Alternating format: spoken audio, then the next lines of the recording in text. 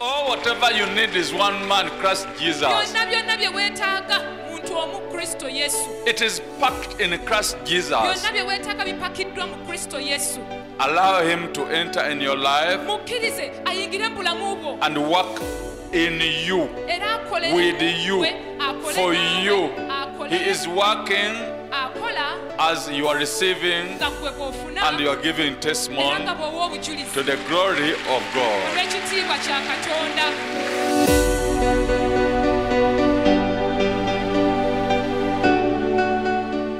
I'm by the names of Nakato Yudaya. And the man next to me is my lovely husband. These are my beautiful children Jesus has given us. The first on the right is Sonko Abigail. The next is Sonko Aaron. And the one I'm holding is Sonko Emmanuel Ebo. I'm here to testify for Jesus, for the good things he has done in my life, and to thank the man of God, Prophet Samuel Kakande, for his endless prayers. Since childhood, I had a problem which was abnormal. I used to pluck hair on a specific part on my head. I told my dad, there is a problem with my head. My father tried his level best. He took me to hospitals because they had told him it's fungi. So he bought all the deworming tablets, all the medicine, but all in vain. Time went on. If I can remember, that was in primary 2. I was 7 years old. I went on with my problem. I joined secondary with my problem. Children would laugh at me. People would discriminate me. I felt embarrassed. So what I did, since I was a Muslim, it wasn't so hard for me to veil my head. So I could, every time I could pluck my hair off, it takes less than 5 minutes to pluck it off. I couldn't feel any pain. I couldn't feel anything. But after plucking it off, I could get a severe headache. And every time I get to that headache, I would be very angry. So I used to veil my head every time I was at school to avoid people from discriminating me. As I grew, I grew with my problem. Time came, I saw my dad was spending a lot, all in vain. So I told him, Dad, this is not normal. Stop spending your money on my head. Use it for other things. When God wants, it will go the way it came. So I grew with my problem. I joined university. That is where I met my husband. Became a born again from this living church. So he kept on telling me, I go to church, we have a prophet, his name is Prophet Samuel Kakande.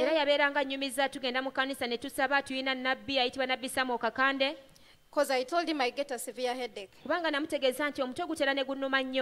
didn't tell him my problem of plucking hair. So he told me, you come to our church. There is the man of God, Prophet Samuel Kakande, to pray for you. That headache will go. I told him no. You stay in your religion. Let me stay in my religion.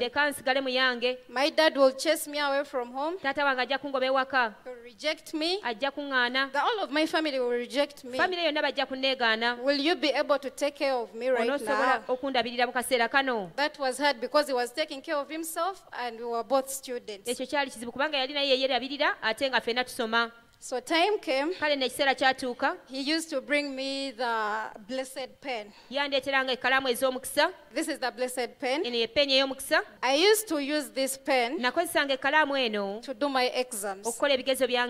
He could bring it for me. My husband, he tells me it's a blessed pen. Our pastor prays for them. And everything you want to write with this pen, as long as it's good, you'll achieve it. So we had a problem at home of tuition, then I wanted academic excellence. So I used the pen to do my exams. But remember, when I'm reading, everything I read, I cannot remember it. But when I sit on the paper, the moment I start writing, all the matter that I read from the start of the semester, it comes back and it flows. So I passed. We were graduated. As you can see on the board, I got my degree. This is my transcript from the Islamic University in Uganda by the names of Nakato Yudaya. And here is, I got a CGP 370. That is a second class upper division. Bachelor's of Law. Clap for Jesus. This is my transcript from Islamic University in Uganda. It says this is to certify that Nakato Yudaya Chabalongo, having satisfied all the requirements, was awarded the degree of Bachelor's of Law. Second class upper division. Thank you, Jesus. Brethren, still that was because of this pen. From the Kakande Ministries, prayed by the man of God, Prophet Samuel Kakande. But at that time I was not praying from here. And this is my certificate because I was a member of the Law Society in this campus. I was a member under the finance committee. All because of this pen. Now the picture to show you. When I was a child, I could pluck hair on a specific part somewhere here. This shows. I pull it without any pain. Just the way you see here. It becomes totally empty. And after that I feel ashamed. I veil myself. It continued even up to here, you can see. So time came. Still I was with my boyfriend. By then, he didn't know anything about that problem. I conceived my first daughter. I had to start staying with him. But time came. This daughter of mine started getting sick. But before getting sick, she would experience evil attacks. So I got so scared. Time came and I got tired of it. I watched the DVD for Prophet Samuel Kakande to see who is the pastor this gentleman goes to. When I watched the videos, this is a person I needed in the whole of my life.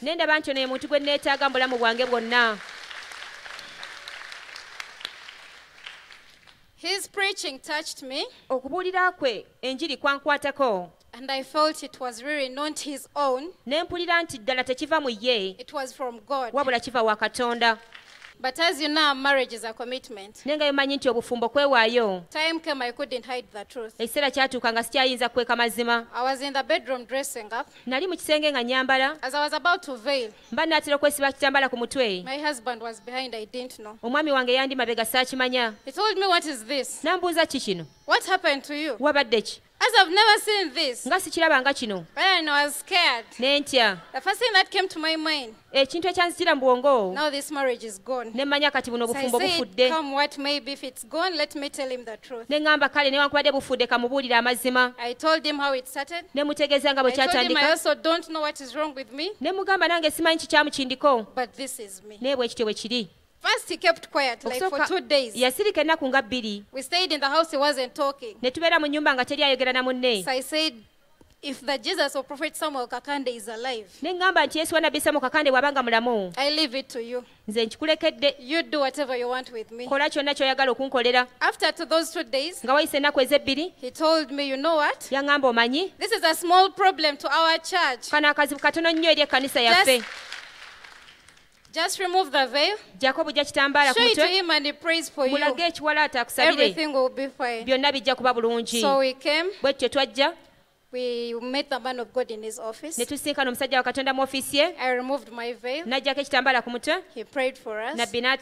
And he told us it's all well. Took the faith. I pressed on. I said, Jesus, we are together.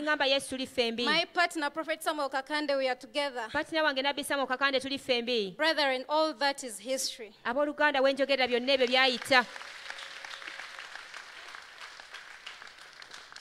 As you can see on the screen, my hair has grown. I no longer pull it. Watch the screen of a television and see the miracle in the life of Sister Yudaya Nakato. A lady who had an empty patch on her head because she used to pluck her hair like she has told us. I thank Jesus for his grace. I thank Prophet Samuel Kakande, Father. Thank you for your endless prayers. Glory and honor I give it to Jesus. Praise Jesus, brethren. My name is Waswa Joseph Sonko. Besides me is my beloved wife. These are our children. My wife has told it all. A man of God say that in this world we don't have problems, but we have tests. So this was my test in marriage. She had concealed that evidence from me. This is the evidence that Jesus or Prophet Samuel Kakande never fails. So I thank Jesus or Prophet Samuel Kakande for what he has done in our lives. And I thank Prophet Samuel Kakande for his endless prayer. May glory and honor be back to God.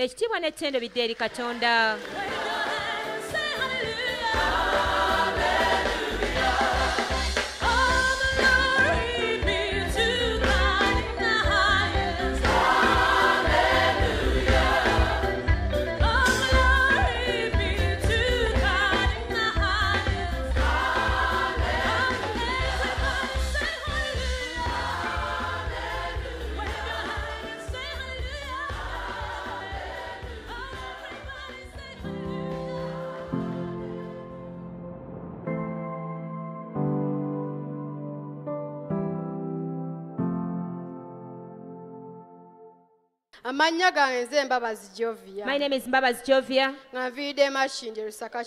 From Machinje, Lusaka Chirombe. Standing next to me is my sweetheart, Eddie Kasule. By the time I came here, I had a sickness in my breast. And I had this sickness for 1 month. It started like a joke.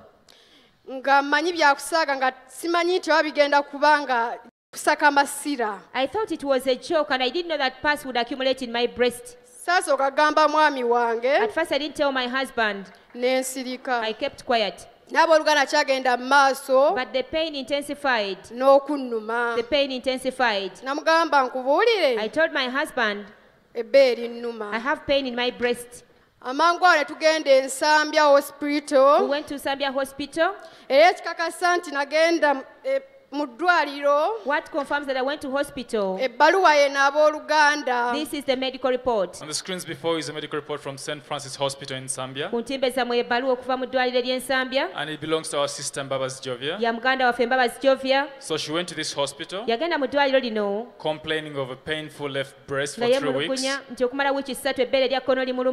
associated with swelling. It also states that she had taken some antibiotics for 2 weeks with no improvement. So when the doctors examined her, they found that the breast was noted to be warm, tender and swollen. So with this she was diagnosed with left breast abscess. And brethren, this was found to be the cause of the severe pain. But all this was before prayers by the man of God, Prophet Samuel Kakande.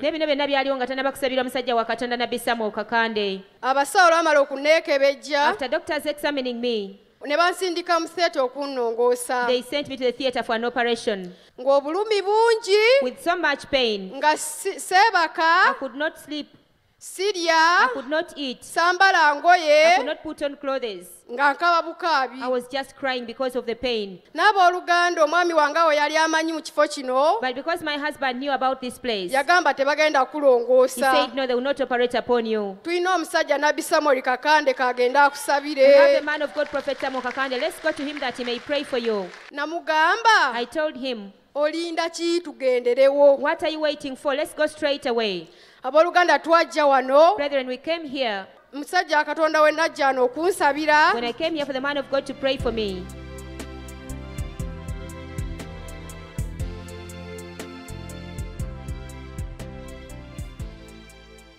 Man of God is laying his hand upon many. And Jesus Christ is setting them free from every bondage. Yes, watch, brethren. You can see the breast of this lady.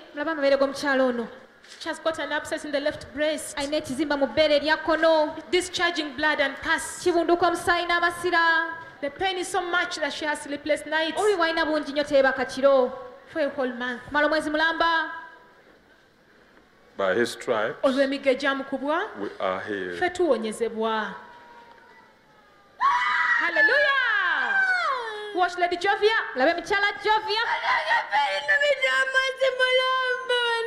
Brethren have been in pain for a whole month.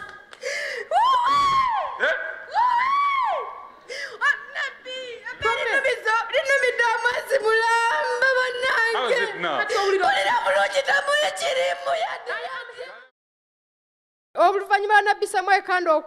After Prophet Samuel Kakande praying for me, see my breast, it's healed. This is just a scan now. Take a close look on the screen of your television and see the scar on the left breast of Lady Jovia. Remember, this was a very big septic wound the time she was prayed for.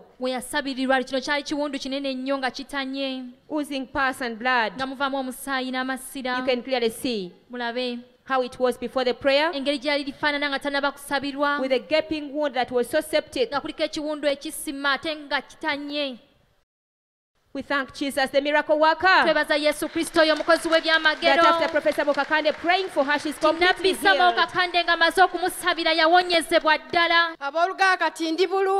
Right now I'm fine. I can sleep. I can put on clothes. I'm so happy. I thank Jesus for healing me. And I thank the man of God, Prophet Samuel Kakande, for praying for me. I thank Jesus. And the man of God, Prophet Samuel Kakande, for praying for me. Glory and honor back to Jesus. My name is Kasule Eddie. Next to me is my sweetheart Jovia Mbabazi, my wife. Ndi wano okwebaza Yesu. I'm here to thank Jesus. Olw'okumponyeza omwagalwa wange ono Jovia Mbabazi. For healing my beloved wife Jovia Mbabazi. Yali mu mbeera mbi nga w'abannyonnyodde. She was in a very bad state like she has explained to you. Naye namuleeta wano omusajja wa Katonda Nabbi Samuel Kakande. But when I brought her here to the man of God Prophet Samuel Kakande, tebansaba wadde n'ekikumi kyonna. I wasn't charged any money. Nabbi Kakande we yamusabira. When Prophet Kakande prayed for her, yawonyezebwa. She got healed. Nebaza Yesu wa Nabbi Samuel Kakande. I thank Jesus of Prophet Samuel Kakande okuwonya mukyala wange. For healing my wife. Ekitiibwa n'ettendo. Glory and honor. Mbiddiza Yesu. Back to Jesus. Thank you, Jesus. Webale nnyo Yesu.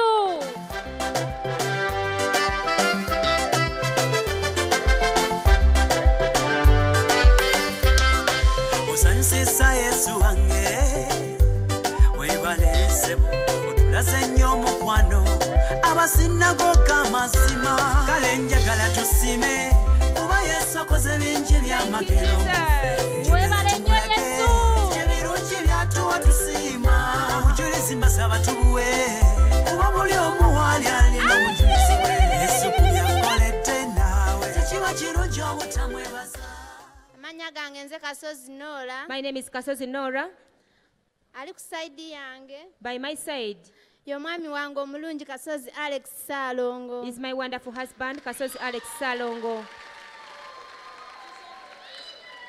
Nganviridde Nansa na Nsumbi. I've come from Nansa na Nsumbi. Tuze wano okuweera Yesu obujulizi. We've come here to testify to Jesus. Nafunanga embuto. I used to conceive. Ng'abaana banfiira munda. And the babies would die in my womb. Olubuto olwasooka. For the first pregnancy. Omwana yanfiiramu nga wa myezi 3. The baby died in my womb at 3 months. Abooluganda nagenda mu ddwaliro ne bankuba empiso. I went to hospital. The doctors gave me injections. Okuyita mu bulumi obungi. And through so much pain. Naye ng'omwana gwe nzaala mufu. But I would give birth to a dead baby. Olubuto olwaddako. The next pregnancy. Omwana yafa nga myezi 7 kitundu. The baby died in the womb at 7.5 months. Nagenda mu ddwaliro olw'obulumi obungi n'amaziga. Because of severe pain, I went to hospital. Ne banteekako ekipa y'ebisa. The doctors induced me with labor pains. Naye nga nzaala mwana mufu. Just to push out the dead baby.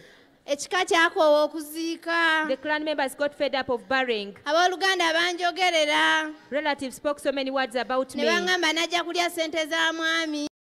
They said I just went to eat my husband's money. When I conceived the third pregnancy, natya I got so scared. Nga mmanyi nalwo lugenda. And I knew that I was going to lose it also. Era ne bangamba nti naye bw'afa mutwale waffe gye muba muziika. And the relatives of my husband said that this time if the baby dies, I should take the dead fetus to the side of my parents. They should bury the baby there. Nenzija wano wa Nabbi Samuel Kakande. I came here to Prophet Samuel Kakande. Nalina kamunguluze. I had dizziness. Nenzija wano wa Nabbi Samuel Kakande. I came here to Prophet Samuel Kakande. Nansabira. And he prayed for me. Abooluganda olubuto lwakula paka ku myezi 9. Then the pregnancy grew up to full term of 9 months. Nga sina kye nkozesezza. Without me using any medicine. Abooluganda nazaala bulungi. I gave birth normally. Abaana ab'obulenzi. I gave birth to boys. Era be bano. Here they are. Ono gwe nsitudde wano. The one I'm carrying. Ye Waswa Aloysius. Is Waswa Aloysius. Ono omulala. And this other one. Ye Kato Aaron. Is Kato Aaron. Banange nazaala abaana abalungi. I gave birth to very beautiful children. Abaana bange ba myezi 9 kitundu. My twins are 9.5 months. Let's clap for Jesus for this miracle. Katukubira Yesu engalo ez'amaanyi olw'ekyamagero kino. Remember, this is a lady who came with a poor obstetric history. Abooluganda mujjukire ono ye mukyala yajjanga ebyafaayo by'okuzaala kwe bibi. She had so far lost 2 pregnancies. The babies died in her womb. Abaana babiri baamufiira mu lubuto. And see how Jesus of Prophet Samuel Kakande has compensated her. Ne mulabe engeri Yesu Kristo wa Nabbi Samuel Kakande gy'amuddizaamu. He gave her twins. Yamuwadde balongo. What a wonderful compensation. Ngaba naye kuno okuddiza kulungi. Clap for Jesus, the miracle worker. Tukubira Yesu mu ngalo omukozi w'ebyamagero.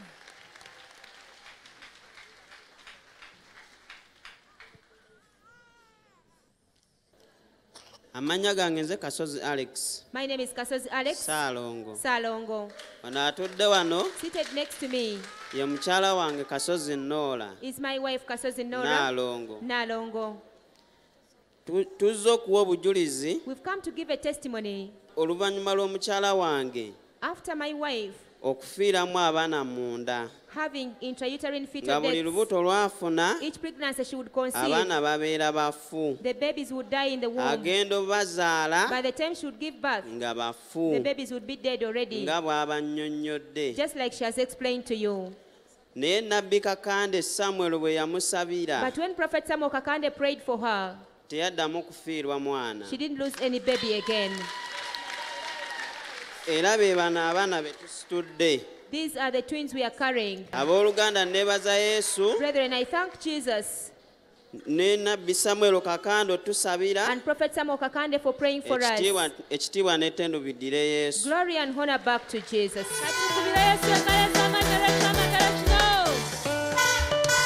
wakyaliwo essuubi taata ojje wakakanda ofuna obugagga yesu akulindiridde yitako okusinako okolade wakyaliwo essuubi maama ojje wakakanda owona obulwadde yesu akulindiridde yitako okusinako galeero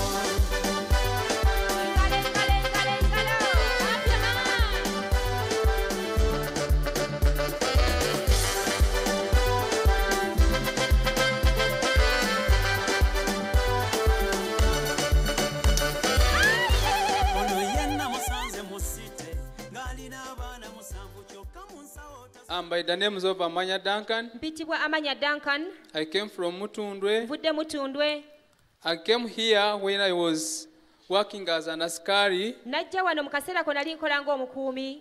And by that time I was having a problem of sickness of coughing. Era mu kaseera ko nalina obulwadde obw'okukolola. Of which it took almost 8 years. Kyammalako kyenkana emyaka 8.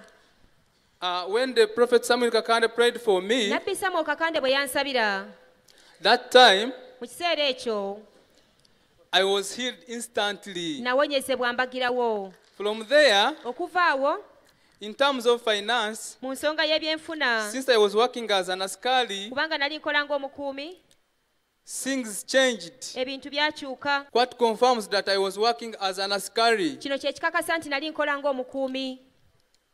I was working with Serasin Uganda Limited. Nali nkola ne Serasin Uganda Limited. By that time. Mu kaseera ako. So after Prophet Samuel Kakande prayed for me, kale oluvannyuma lwa Nabbi Samuel Kakande okunsabira, things changed. Ebintu byakyuka. Like the way how Jesus changes seasons and times. Era nga Yesu Kristo bw'akyusa ebiro n'ebiseera. So that Jesus hope to me. Yesu yannyamba. I managed to get money. Ne nsobola okufuna ssente. Here I bought a motorcycle. Ne ngula pikipiki. Boda boda. From there, okuva awo, I started as a boda boda ride in Kampala. Natandika okuvuga boda boda mu Kampala. The Lord Jesus helped me. Mukama wange Yesu Kristo yannyamba. I managed to get money. Nasobola okufuna ssente. I bought some pieces of land in Lyantonde. Ne ngulayo ettaka eryo Lyantonde. Here are the agreements which confirm that I bought some pieces of land in Lyantonde. Zino ze ndagaano ezikakasa nti nagulayo ettaka Lyantonde. The one is in Kabushega LC1. Emu nagigula mu Kabasegwa LC1. In Lyantonde district. Mu district Lyantonde. The other one is in Gayaza LC1. Endala nagigula Gayaza LC1. Also in Lyantonde district. Nayo mu district Lyantonde. From there, bwe nava awo, Jesus didn't stop there. Yesu teyakoma ku ekyo. He continued with his mercy on me. Yagenda mu maaso n'ekisa kye He gave gyendi. me some money. Yampa ssente. There, since I was an askari, kubanga nali mukuumi, I used to admire people's shops which I used to guard. Neegombanga nnyo amaduuka g'abantu ge nakuumanga. During that time, mu kaseera kali, I prayed to God. Nasaba eri Katonda. And Prophet Samuel Kakande also prayed for me. Ne Nabbi Samuel Kakande n'ansabira. His prayer has really worked for me. Essaala ze ddala zankolera. Now I decided to open up a shop. Bwe ntyo nasalawo okuggulawo edduuka. Here, wano, it confirms that I opened up a shop. Kino kye kikakasa nti naggulawo edduuka. This shop, it sells ladies' clothes. Lino edduuka ntunda engoye ez'abakyala. Here downtown in Kampala at the Ham Shopping Grounds. Kampala ku Ham Shopping Grounds. That's where my shop is. Edduuka lyange bwe lisangibwa. Clap for Jesus. Tukubira Yesu engalo. I started going out Nentandika okugenda ebweru. To Kenya. Kenya. Shop from Kenya. Nga ebintu byange mbigula Kenya. Here is my passport. Eno ye passport yange. Which confirms that I'm Amanya Duncan. Ekakasa nti yenze Amanya Duncan. Here are the various stamps. Zino ze stamp ez'enjawulo. Which confirms when I'm going out to shop items for my shop. Thank you, Jesus, for what you have done for me. Thank you, Prophet Samuel Kakande, for praying for me. The glory and honor be back to Jesus.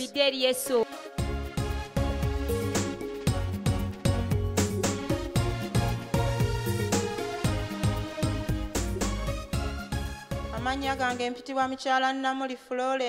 name is Miss Namuli Florence. From Lugoba Katoke A. I came to this church when I had pain in my leg. I slid and fell down. I first went to Mulago Hospital. I had pain in my leg for 2.5 weeks. When I came here, the man of God, Prophet Samuel Kakande, prayed for me. And the pain disappeared.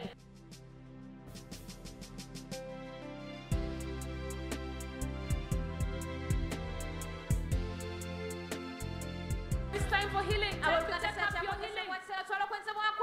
Watch the lady limping in pain. Has come to Jesus to receive her healing.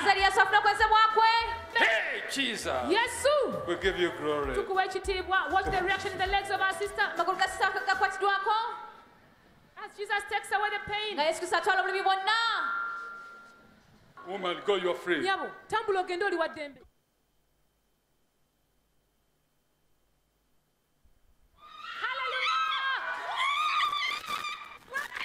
Thank you, Jesus. Thank you, Jesus. Brethren, I got healed. And this is the right leg. It got healed. Right now I can't even jump. I can't even dance. I can bend. I can walk. Clap for Jesus. I thank Jesus. And that's not all. I thank Jesus for healing me. And I thank the man of God, Prophet Samuel Kakande, for praying for me. Glory and honor back to Jesus.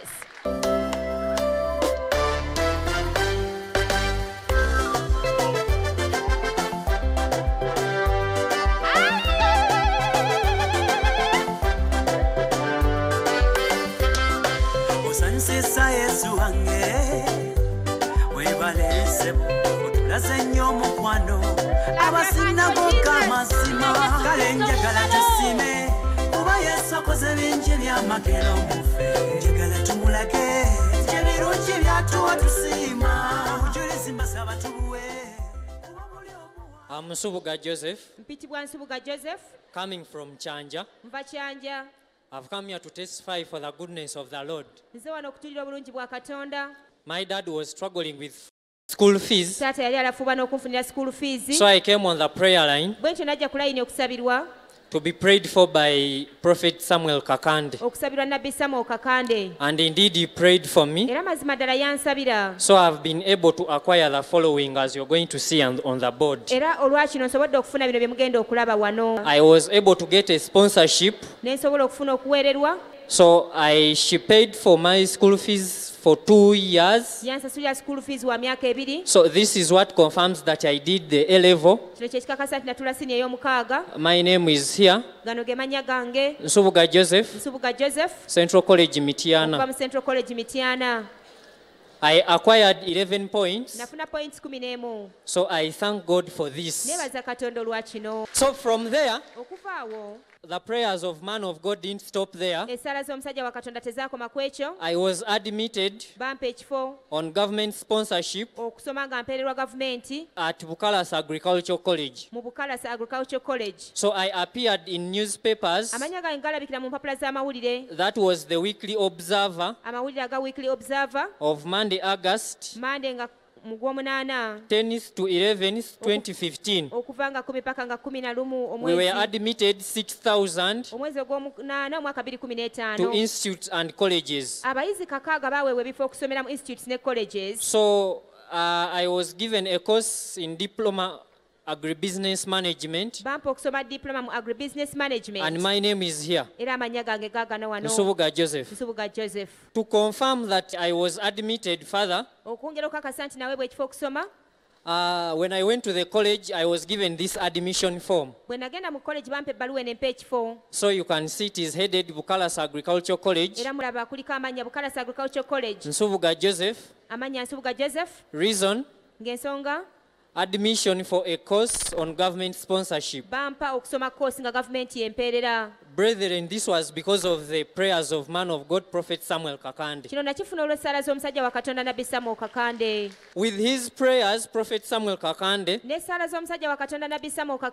I managed to pass excellently. I didn't get any retakes while at the college. And I was able to get, as you can see, a grade point of 4.16,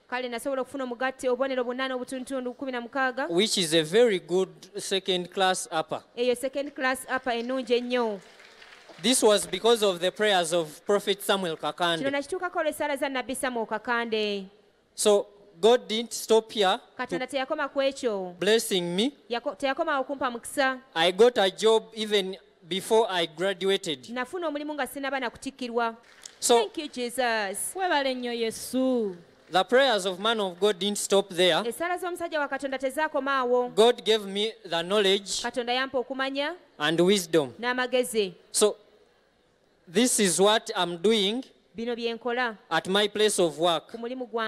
Here I was training farmers on how to farm in the compound.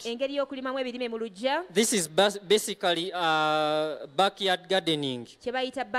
So I'm here in an overall talking to farmers.